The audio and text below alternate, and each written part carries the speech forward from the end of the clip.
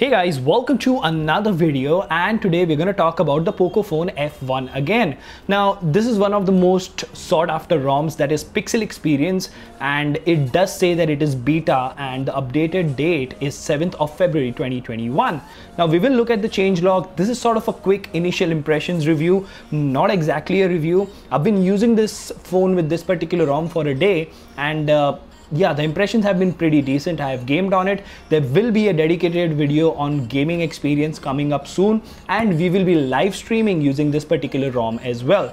But before we get into all of that, if you haven't already, please subscribe and hit that notification bell icon so that you get notified every time I upload a video. In the description of each video, you will find a link to our Telegram community. You can join us there. We are present on Facebook, Twitter, and Instagram. You can join us on those handles as well. And last but not the least, if you think the hard work is worth the effort, please click on the join button and support us. Now, without further ado, hello awesome people. Welcome to Smartphone Tutorials. My name is Kailash. Let's get going.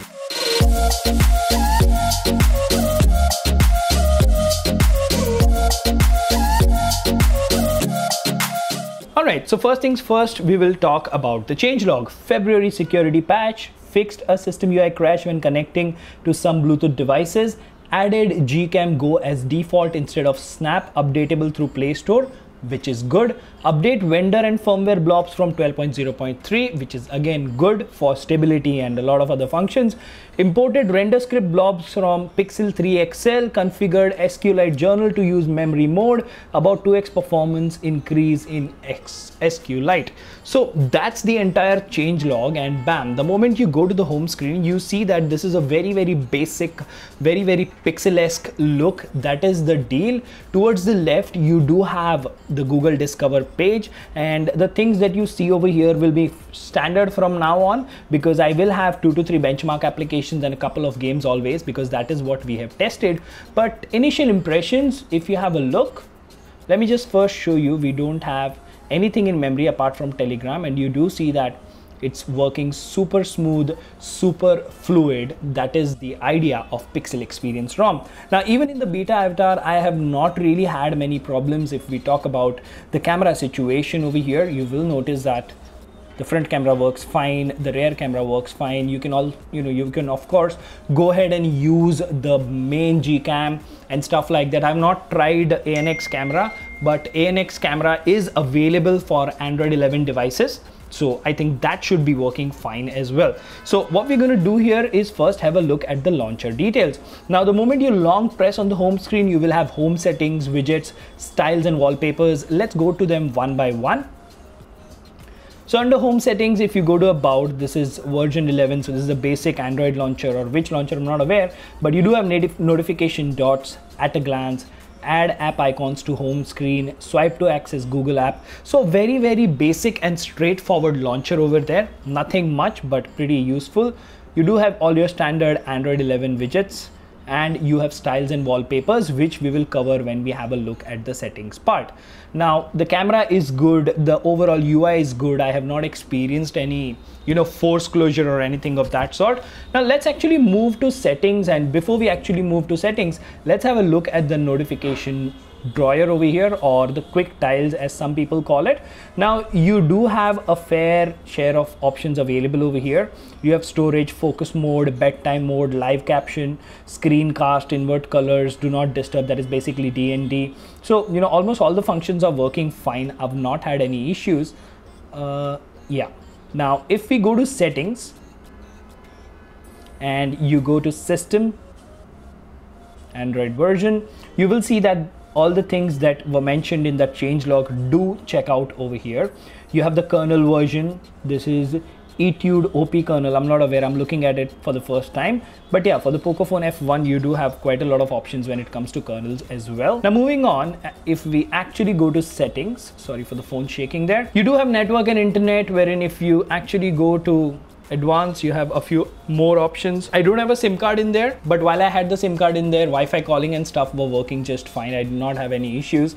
and you do have the connectivity options over here with Android Auto and all the other things. So Bluetooth works as expected. You do have apps and notifications. Now moving on, if you go to battery, now the good thing here is you do have optimization profiles, so you can set performance mode or gaming mode. You do have the battery usage, the battery saver, turn on light while charging. So the good thing that I like about Pixel Experience is you don't have over the top simplification of things, or you don't have over the top customization. That is what I like. So if you go to display, you will have your night light, your adaptive brightness, auto rotate screen, all the basic options. You have, you know, the font size, double tap to wake, that is there. And if you go to sound, you have advanced, in which you will find that you have phone ringtone and all the other things. Live caption is also there. So, you know, more or less the Android 11 goodies are present and they work fine. You do have the screenshot option, or, you know, the select option at the bottom as well.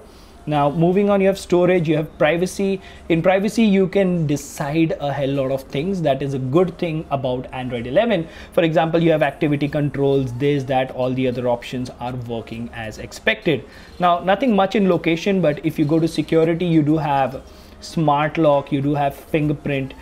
The only thing that I don't find over here is face unlock, but if we actually go to smart lock, you don't have face unlock here as well. So yeah, face unlock is missing. It might be somewhere else. If you find it, let me know.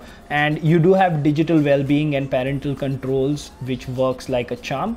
You don't really have a lot of problems over there. So overall, you know, the battery life on this particular ROM has been pretty decent for me. In the last 24 hours, I've been able to get easily 4 to 6 hours of screen on time with a performance mode mixed usage, wherein I was playing games or running benchmarks and stuff, and I did charge or discharge the phone twice to thrice. So fast charging or quick charging is working fine as well. Now moving on, when we talk about the performance, we should actually look at the performance aspect of it.